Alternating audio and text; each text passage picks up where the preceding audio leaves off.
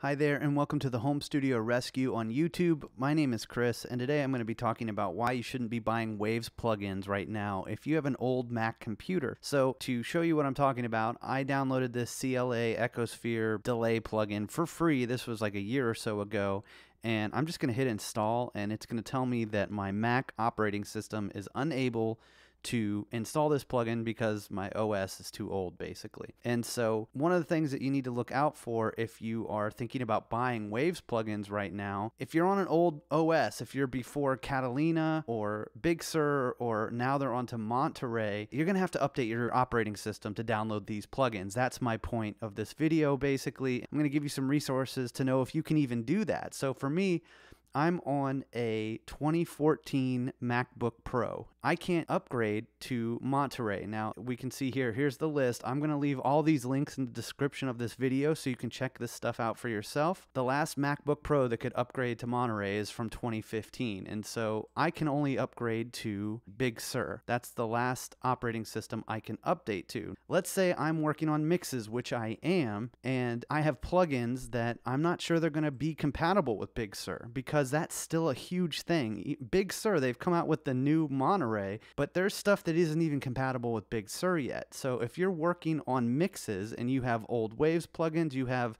plugins that you aren't sure are going to work for Big Sur, you need to go to this list here from Sweetwater, and you can go through and find the manufacturer here and figure out if your plugins will even work on Big Sur. For me, I know that they won't. I had a M1 Mac Mini that I had bought, and I ended up returning it the next day just because there were key companies I could not use on Big Sur that I needed for my mixes, so I took it back. I'm on High Sierra, so there's a list here from Waves of the requirements you're going to need from your computer and whether or not you can even upgrade to version 13 is the latest one, version 12. I'm on version 11, so I'm 2 behind. And so with that, check out these lists of the companies for Big Sur if you want to upgrade to that, and then also check out, can your computer even upgrade to Big Sur or Monterey? Mine can't go to Monterey. I'm going to have to go to Big Sur. And then 2, one of the things you got to think about, so if you're on Pro Tools, there's an update cost if you don't have the latest version of Pro Tools. I think it's about $300 to update. Then for Waves right here, it's usually $240 for me to update. That's the max it will cost. For some reason, they have 25% off, which that's great, but I'm still not updating right now, so I don't think I'll be able to take advantage of that. But for some reason, they have a discount, so it's only $180. But these are things you need to think about when